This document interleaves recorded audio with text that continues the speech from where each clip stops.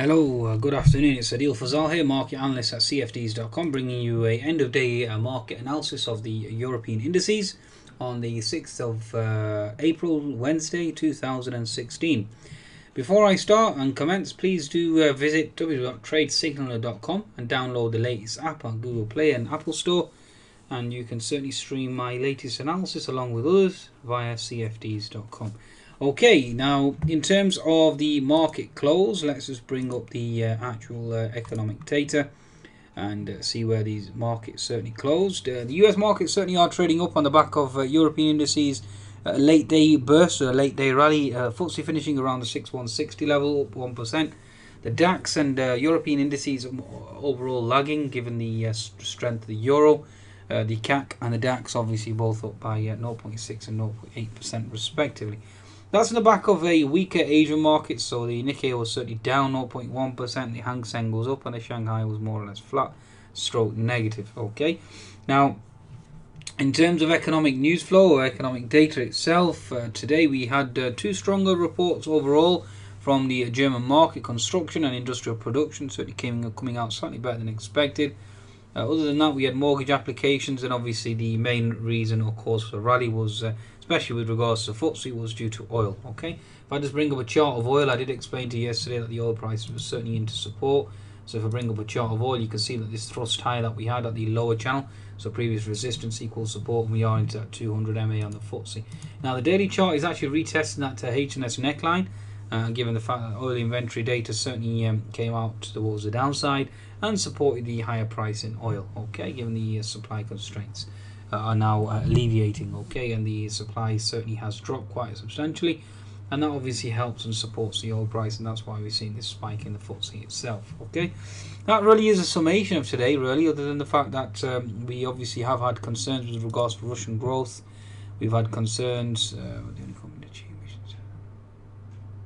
Okay, yes, so the other reason we think we had some report with regards to Ukraine potentially stopping imports of oil, and that certainly is another factor as well. Other than that, just looking at my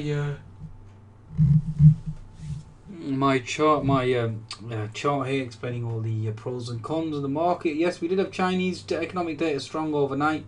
Japanese leading index certainly stronger as well. UK shop price index higher. H&M profits higher. I think that's it really in terms of fundamentals. Let's look at the technicals now and see exactly where we are positioned. Now, I did explain to you in the German DAX that we did have a bullish sell. I posted my midday analysis given the gap fill support, looking for a potential bounce, and that's exactly what we received. Now, the 10-minute chart in the German DAX, we failed to play out the inverted head and shoulders because obviously the right shoulder was certainly very weak. Okay, it was more of a technical breakout as opposed to a pattern breakout. For now, you've certainly put in a double bottom on the German DAX, so any retest or retracement here, 9580 will be a key support zone for the German DAX, and then obviously the next level will be 9690 on the upside for the German DAX. Okay, I understand. Okay, so certainly an impressive thrust on the German DAX itself.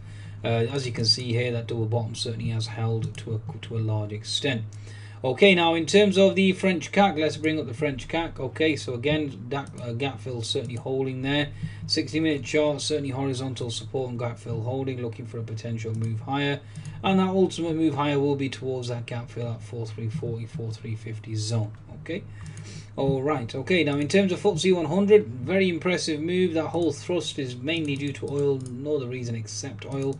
And we are now coming into resistance on the FTSE 100. So that's something that you certainly need to take into consideration. If you do continue to push higher, then that 6180 zone is your next level of resistance on the FTSE itself. So certainly very, very impressive. Even the 10-minute chart, you can see here, we certainly have thrusted higher, and it's all related to oil. Okay, that really is the summation with regards to the FTSE. So certainly an impressive move to say the least. Okay, now you do have resistance at the 6160 zone. Okay, so certainly watch out for that. Again, if that fails, then you are looking at resistance at the 6180 zone. Certainly seems to be overbought, especially given the fact that oil is retesting that H&S neckline, so you are looking for a potential fall. Okay, so certainly to bear that in mind. Okay, so the actual markets obviously are dependent upon the price of oil to a large extent, but the one thing that we can't ignore is the fact that the Euro USD has actually broken out. Okay, and that certainly was coupled by the Euro bond futures. If I look at the Euro bond futures, and that certainly has double topped. Okay, so a double top in the Euro certainly indicates or adds fuel for the Euro to rally, and therefore you may well get a neutral stroke dovish minutes, which may well propel the actual Euro USD certainly higher. So again, this is looking very tricky.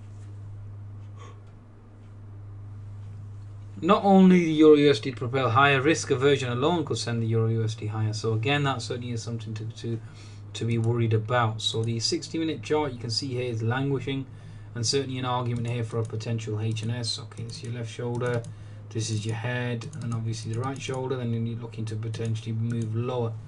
So again, that certainly is something that you need to take into consideration. Okay, I think the S&P 500 probably is the last port of call. Now the S&P 500 is actually positioned for a nice drop. I mean, that's the only thing I can see. Is looking for a right shoulder into that fib resistance, and then looking for a potential reversal. Same with regards to the Nasdaq. If I just bring up the Nasdaq as well, you're holding that fib 75% resistance for the right shoulder, then obviously looking to potentially move down. You can see here horizontal resistance remains. So again, from my understanding, we are looking for that right shoulder, then obviously slam dunk on the Nasdaq itself. So whatever is going to come out from the FOMC today, or the minutes today, may well be the catalyst to trigger this H&S, and on the actual lower high on the S&P 500 too, and therefore bears are in control. Okay, so I think that's a wrap in terms of European markets. Certainly are coming into resistance. Be sure to visit CFDs.com for your trading needs. The specialist in spread betting CFD brokerage, and you can earn up to 2,500 without 25 with the 25% cash bonus offer. Terms and conditions apply. Risk on, risk off, wax on, wax off. Goodbye now.